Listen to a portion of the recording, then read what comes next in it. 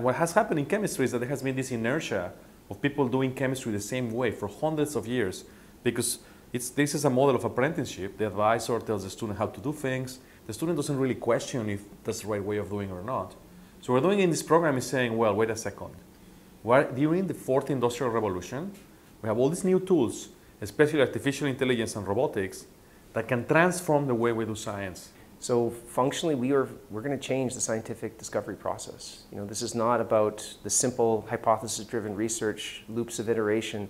It's about fundamentally challenging how we go about the scientific discovery process in chemical space. It is believed that developing a new material takes about $10 million in 10 years, roughly, order of magnitude, right?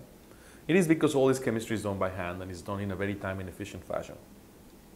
Several areas of science have been transformed by the use of machinery. The focus of what we're talking here is really building out the tools, platforms, and methods of how we go into chemical discovery. But that's the thing. Chemistry sits as a central science to almost anything: health, materials, energy.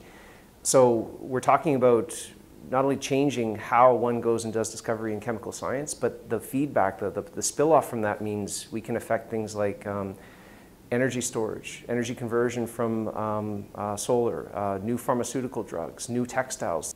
One of the things that we want is that any educated or trained person that has a molecular dream, that imagines a potential solution to a problem in the world, has easy access to a machine that we could call it like a molecular maker lab, that you write what molecule you want and it will tell you what are the reagents that you need. It will put them together, make small quantities of this material, and then go and test it.